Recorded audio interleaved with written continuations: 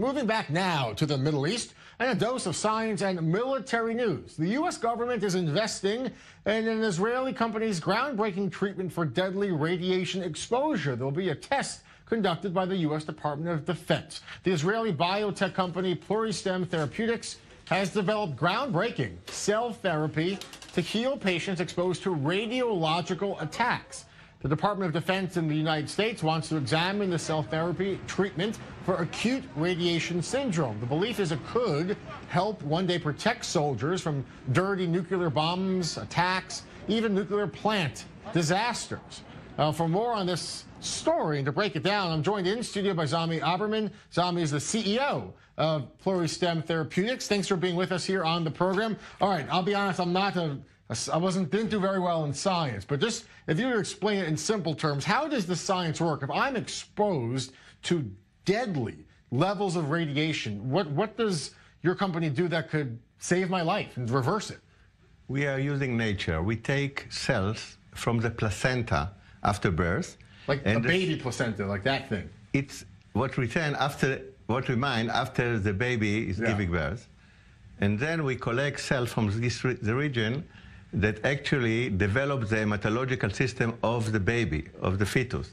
So we collect those cells, expand them, and generate a product in a bottle that can be used whenever it's needed to treat victims.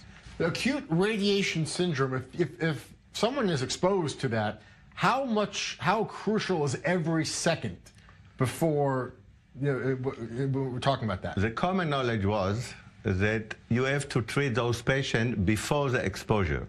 What we demonstrated in our studies, that we can treat those patients up to 48 hours following the exposure to radiation and to save their lives. So the U.S. Department of Defense is piloting this study. How important is that? I mean, for this technology, for the science, and also, for Pluristem, what does that mean that the U.S. government is really interested in what you're doing? It's a vote of confidence on our technology. Just as a background, in the last 4 years, we are working with the NIH, American NIH, to develop the product to treat victims after the exposure of radiation. This new contract with the Army is actually suggests something different. It suggests that the PLX treatment can be given to soldiers before entering into the radiation zone and to save their life. Right, so if they know they're going into an area that is exposed to radiation, or if there's a nuclear power plant meltdown or disaster or terror attack, you can preemptively prepare the body to go in. Two things. One, preemptively prepare the body, or immediately after the exposure to give a dose, a shot of our PLX R18 product, and to treat those patients. So what does the U.S. Department of Defense do now? When does this trial start? How long does it take? First of all, I would like to applaud the NIH and the Army, U.S. Army, that they enter into those testing years ago. The NIH started working with us 4 years ago, and we proved that our cells can be helpful when injected 24, 48 hours after the exposure to radiation. The Army will do it immediately after the exposure or before. So the studies are done on animal because you cannot expose patients or people. What kind of animals are you using? Rats, you do rats, rodent, and later on you go to large animals which are non-human primates. It's going on now? It's going all the time. We are in the process of expanding the experiment. We did experiment on non-human primate. It was a pilot study, and now we are entering into a phase 3-like study, which will include about 120-50 animals. And with the Army, we are starting with rodent and moving later on to the larger one. It's obviously, very important development that the U.S. Department of Defense is aware of the work you're doing, but you're an Israeli company. What about the IDF? What about here in the Middle East? We talk to them. We cannot explore too much because, as you know, those are confidential issues before released by the government or by the Israeli army. Can you say, are there ongoing talks? We have ongoing talks with the Israelis, with other countries that are or want to be ready for exposure of radiation. As you know, in Asia, we have a few potential candidates in Europe. So this is a shot, basically, right? Yeah. So just, explain to us, kind of in layman's terms again, the radiation, what does it do to your body? What is it doing that kills you? And when you get the shot, And what, you know, from the placenta cells, and what's going on that reverses it? In the first few hours, the cells protect the victim, the patient body, from damages.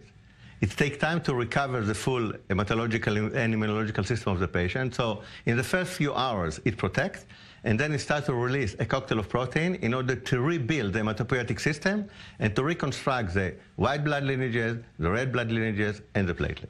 This is from a placenta? This is all from a baby? I mean, how does that's amazing stuff. Think about it, that the placenta is the one that's feeding the baby from one egg to become a full body within 9 months. So we collect the cell from this region and generate our product. Is there civilian use for this as well? Of course.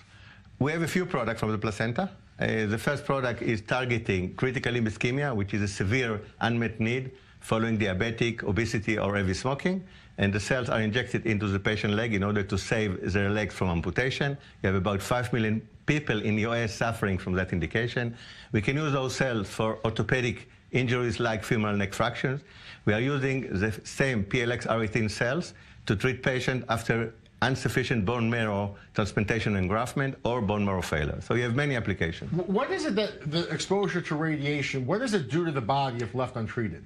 If left untreated, mostly of the patient, of the people, of the victim will die from internal complication, internal bleeding, and it's a painful death. Wow, how about that?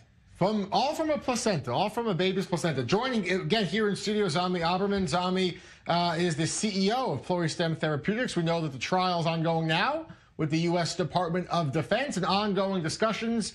Can't go more into than that, but ongoing dialogue and going on with the Israel Defense Forces as well. Really groundbreaking stuff. And it all comes back to the research, all comes back to the placenta from a baby's birth. How about that? Really cool stuff. Thank you, Zami, for bringing us the story to our attention and our viewers around the world.